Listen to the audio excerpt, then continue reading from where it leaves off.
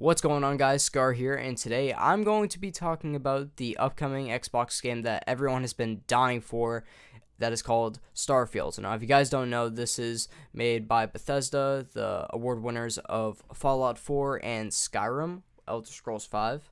And this is a very hyped up game that people have been waiting for because this is supposedly supposed to be Skyrim in space.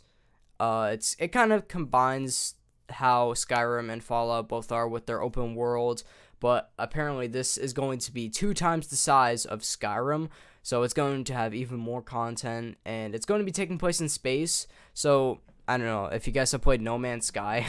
It doesn't look exactly like the game, but it's going to kind of have the same idea, but we'll just have to wait and see. I've watched some of the trailers. I think it looks pretty cool.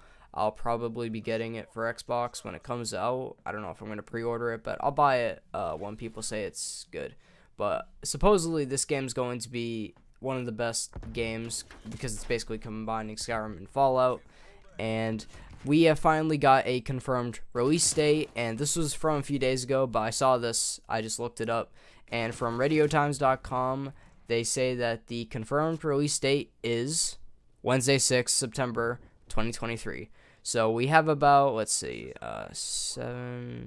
have about 6 months until the game comes out, and that's pretty cool, but also that's when school starts, so I'm kind of pissed off about that, but it's, I'm still pretty excited for it, and they have a brand new announcement trailer, which they, showed it. I didn't watch it, but I might watch it later just to see, and it says that, they're going to have pre-orders, and it might be coming to Game Pass. I don't know.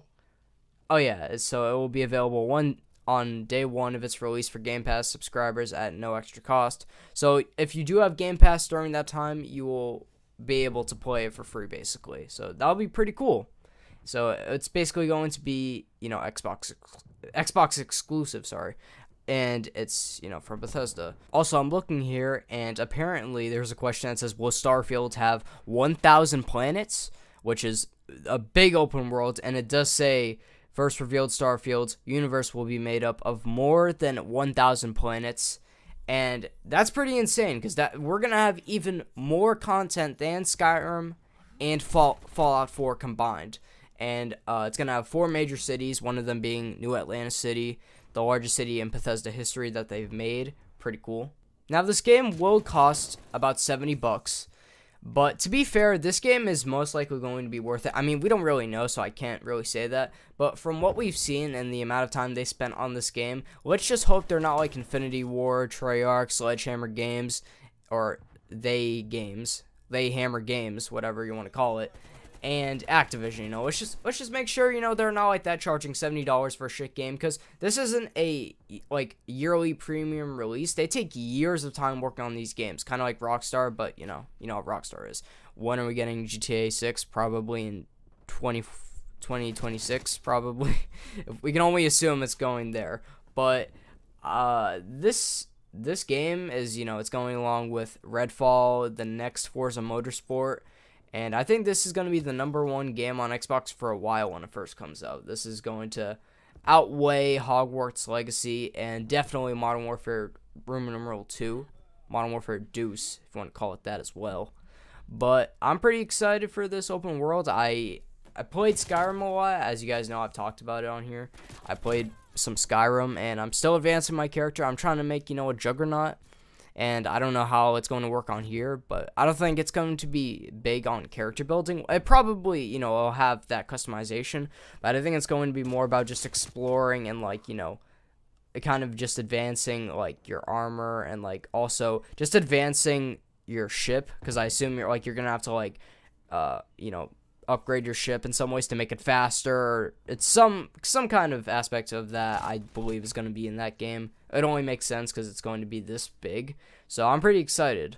Oh, and I also just looked at PCGamer.com, and it does say in one of the paragraphs, it does say that Todd, the creator, Todd brings the big guns and unveils Starfield's ship customization, which will let you make your dream ship to fly between Starfield's 1,000 explorable planets. You can get yourself a dream home. You can get a hero worshipped, so kind of like what's her fucking name? I can't remember. Even though I'm literally playing Skyrim right now, I can't remember the worshiper, like the person that walks around with you everywhere. Lydia. Okay, yeah, like her. She like follows you around and helps you like kind of advance and like level up. I don't know how it's gonna be in here. That might just be. In here it says you've earned the attention of an annoying, adoring fan who will show up randomly and jabber at you insistently. On the plus side, he'll give you gifts. So I'll probably assume that he'll just be on your ship or at your home, like just like giving you stuff. I don't know. Kid stuff. Your parents are alive and well, and you can visit them at their home. But 10% of all the money you earn is deducted automatically and sent to them.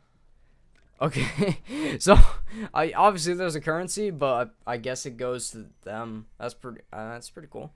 And it does have, you know, Elder Scrolls and / Fallout mechanics. NPCs can be pickpocketed, lock pickings back. There's a persuasion minigame. There will be recruitable NPC companions, kind of like I was saying about Lydia. You can get NPCs to like help you and walk with you. You'll be able to join factions, like in Skyrim. You can join certain like factions and like you know, different groups of people in the game, depending on like how you want to grow your character. You can build outposts, shown briefly in the trailers, so you can look at those.